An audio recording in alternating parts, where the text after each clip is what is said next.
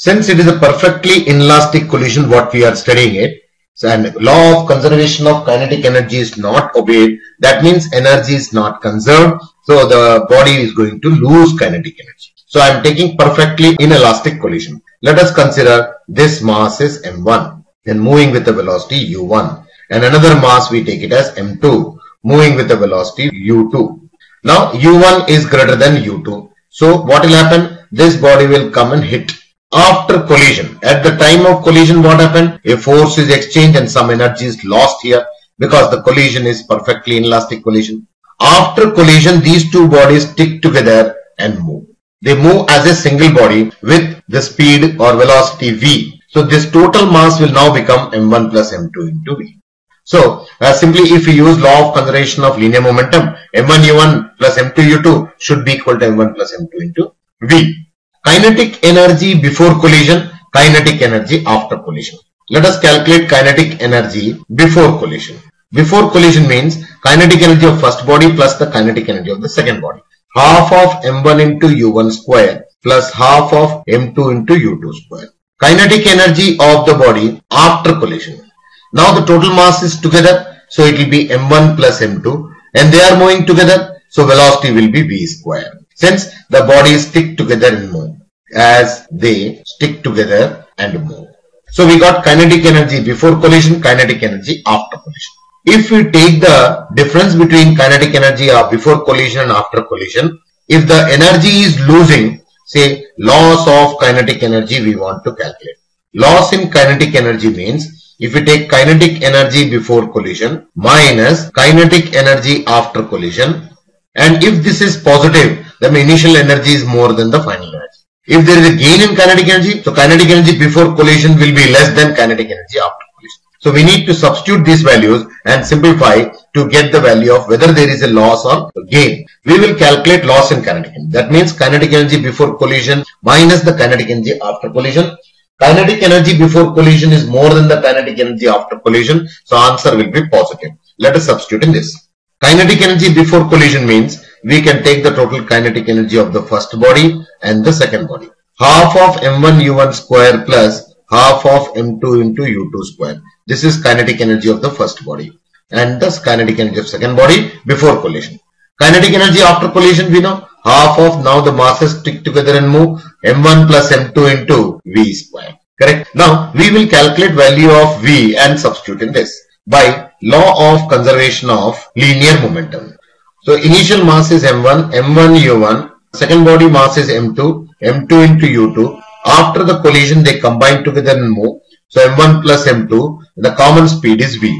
So simply we can get v is equal to m1 u1 plus m2 into u2 divided by m1 plus m2. Let us substitute this value in this equation. We are calculating loss in kinetic energy. Let me take this equation as 1.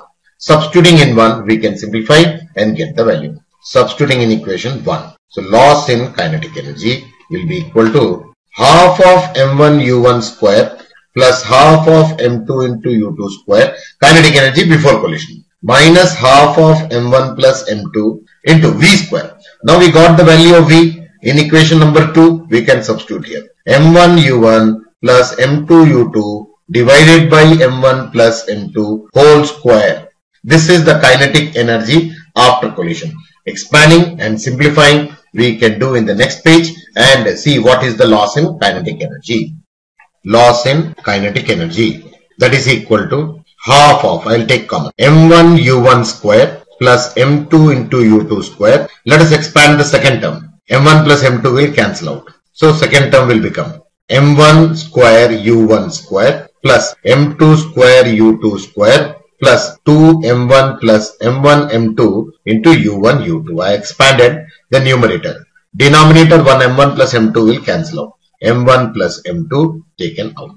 Half I have kept it outside. So we can also write half of m1 plus m2 taken common. Now we can write. We have to take common, so we have to take LCM. So m1 square u1 square plus m1 m2 u1 square plus you have m2 square u2 square, this is u2 square plus m1 m2 into u2 square minus this term, this expanded term. minus m1 square u1 square minus m2 square u2 square minus 2m1 m2 u1 u2. Okay, so we can write it as 1 by 2 m1 plus m2 taken common. See what terms gets cancelled? m1 square u1 square, and here also we have minus m1 square u1 square, m2 square u2 square minus m2 square u2 square. So we are left out with m1 m2 u1 square plus m1 m2 u2 square minus 2 m1 m2 u1 u2. So we can take m1 m2 also common. m1 m2 by 2 times of m1 plus m2, left over u1 square plus u2 square minus 2 u1 u2. So loss in kinetic energy we have calculated as half of m1 m2 by m1 plus m2 into this term can be written as u1 minus u2 whole square. Positive value indicates that always there is a loss in kinetic energy in perfectly inelastic collision. If the collision is not perfect inelastic collision, then we can write, because it is not an elastic collision, if elastic collision is there, then there is no loss in kinetic. But here also there will be loss in kinetic energy. A coefficient of restitution is given in a similar fashion as we derived now. We can also derive it as m1 half of m1 m2 by m1 plus m2 into u1 minus u2 whole square into 1 minus e square. This will be the loss in kinetic energy if the coefficient of restitution is given. In case of perfect elastic collision, E value is equal to 0. We get back the equation half m1 m2 by m1 plus m2 u1 minus u2 whole square.